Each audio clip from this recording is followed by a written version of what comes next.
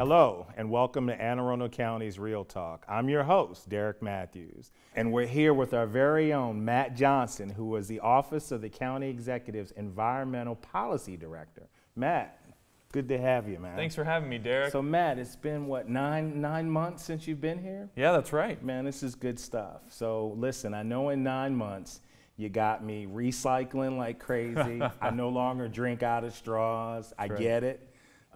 So before we dive into what you do, there's something about you that I remember the first time we met that just struck me. You used to chase storms, right? Used to be a storm chaser? Yeah, I did, back in the Midwest.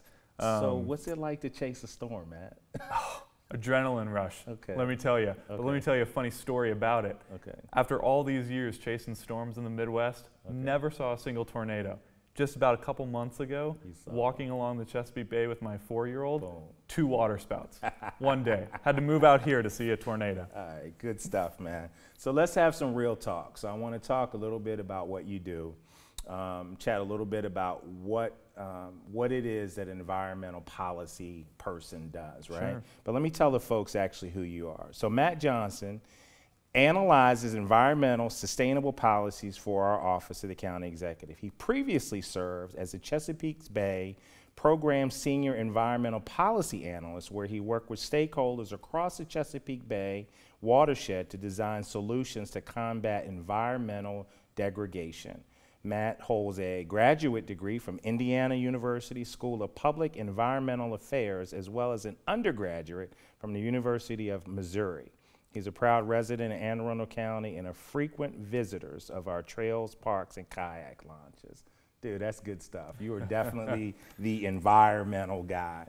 So Matt, what's it mean to be an environmental policy director? What does that mean? What do you do? Yeah, so it entails looking at our laws, Okay. and looking at how we can either pass new ones to protect our environment, Okay. or how we can enforce the ones that we've already got on the books. Okay. You know, sometimes there are really, really good laws that have been passed, but they've been ignored for any number of reasons. Okay. So one of my big jobs is to look across the laws that have been ignored and make sure that our staff implements them. Okay. Yeah. Okay, good stuff. So I know you're working on a very special project regarding the environment, and we're talking primarily about the tree planting. You're doing something with tree planting. Talk to me about that. Yeah, so really excited. The County Council just unanimously passed Bill 6819. Okay, good stuff. Forest conservation. That's good stuff. A lot of work went into that, I know. A lot of late nights, right? That's A lot right. of late nights. All right, good stuff. So what is your primary concern? I guess if I was to condense the question, I would say, what keeps you up at night as an environmental person?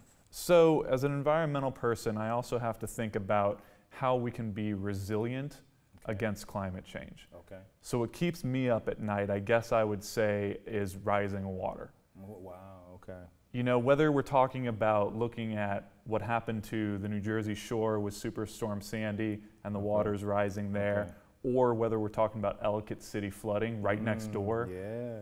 Keeps me up at night thinking about here in Anne Arundel County, how do we prepare ourselves before that next storm? Okay. So we're assessing right now, what are our vulnerabilities? Okay. Where would the water rise, both Okay. on the coast and inland? And elsewhere. Yeah. Okay, so I was gonna ask you why is that so important, but I think you just answered that. So why important? What is our main concern here in the county? Is it flooding? Is it a little bit of all of that? Yeah, so we have 2 main concerns in the county from water rising. One of them is going to be coastal rise. Okay. We should expect the Chesapeake Bay to rise a couple feet, if not more, and we need to prepare for that. Okay. Our coastal communities need to be more resilient. We need plans for that rising water. Okay. But then inland, we need to protect ourselves not just from rivers rising in our big flash flood events, but also stormwater. Oh, the stormwater is critical, right? The stormwater is really important, right? It's critical, and it's the thing that everyone forgets. You know, we're all used to a floodplain, and we're all used to the coast, and we know waters rise there. Right. But waters can rise anywhere whenever there's a heavy storm. Gotcha. And that's called stormwater. And lots of times when there's too much rain, our communities are inundated by this really quick flooding, stormwater, and we got to find solutions. Good stuff. Matt, I could talk to you about this for a long time, so I'm just going to wrap up real quick. So climate change, I know, is really important to you. How is that affecting all of what you do? Well, it's really a lens you have to put on and look across everything. No matter what policy we're trying to achieve, we have to say, with climate change, what should we expect in the future, and how should we change our policy to become more resilient in the future? All right. So what can the folks of Anne Arundel County do to help? Is there anything that we can do other than I no longer drink out of plastic straws? That's a little piece, but what can we do as a community to help your office and help your efforts? Well, we can all take after Derek and not drink out of plastic straws. Because what, it takes like 500 years or something for it to break down or something? Crazy. That's right. Okay. That's right. And then I think another thing which we are trying to do more of is just go plant a tree. Okay.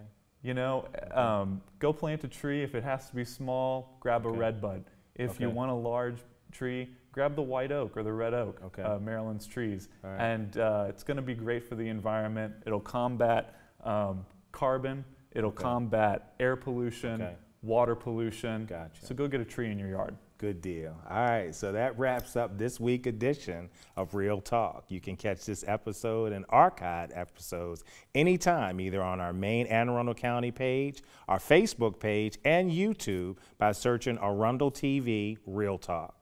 Please stay tuned for next week's episodes. As we come back, we'll talk about more special projects from around the county. Matt, thank you again. We appreciate it, man. All right, bye-bye.